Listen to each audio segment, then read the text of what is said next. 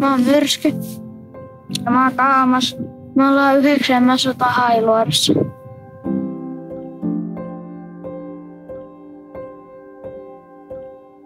Me ollaan nyt meidän kotipihassa ja mä tykkään kesäisin pyöräillä Marjaniemeen. Ja mä tykkään olla metsässä ja pyöräillä. Me ollaan nyt menossa Helsinkiin pistämään siihen Helsingin Kansallismuseon sellaista isoa painavaa kolikkoa.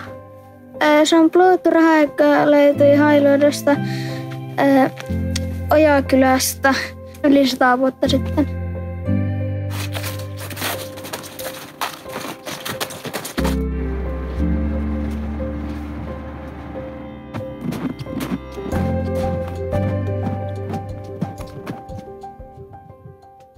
Hei saaresta! On vuosi 1714, isovihan aika. Olet Pohjois-Pohjanmaalla, Hailuodon saarella, yhden sen talon pihapiirissä. Olet kyyristyneenä talon taakse tai ehkä aitan nurkalle. Sydämesi hakkaa, tuntuu, että kurkussasi on palanen. Kyyneleet nousevat silmiisi.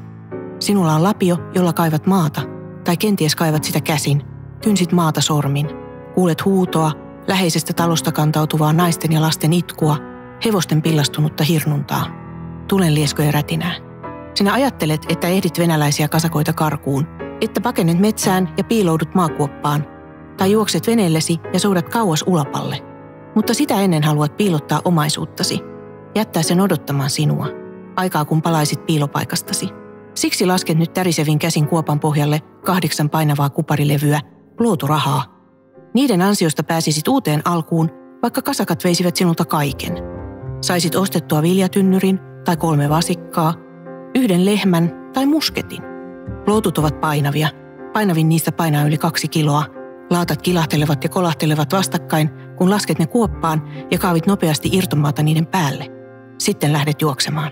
Vuonna 1714 Suomi kuului Ruotsin valtakuntaan sen itäisenä maakuntana. Venäjä oli kuitenkin valloittanut Suomen suuressa Pohjansodassa.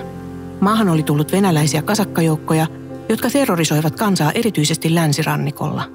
Ryöstivät ja tappoivat. Veivät lapsia ja naisia orjiksi Venäjälle. Polttivat taloja ja maata isoilta alueilta. Kaikkein pahin yksittäinen isovihan ajan tragedia koettiin juuri Hailuodossa, jossa yhden yön aikana 200 kasakkaa tappoi noin 800 hailuotolaista. Rahoja ja muita arvoesineitä säilytettiin perinteisesti maan alla, sillä pankkeja ei ollut. Mutta erityisesti sotien ja vitsausten aikaan tehtiin maakätköjä. Ajateltiin, että omaisuus on hyvä piilottaa maan alle odottamaan rauhan aikaa. Monien kätköjen tekijät kuolivat ja kätköjen sijaintipaikkojen tiedot katosivat heidän mukanaan. Joistain kätköistä kulki kylissä perimätietona tarinoita. Joitain kätköjä löydettiin, kuten nämä plooturahat. Ne löydettiin vuonna 1880 Hailuodon Ojakylästä Iljalantalon pihapiiristä. Ne oli kätketty ison vihan aikaan, ehkä juuri sinä yönä, kun 800 hailuotolaista sai surmansa.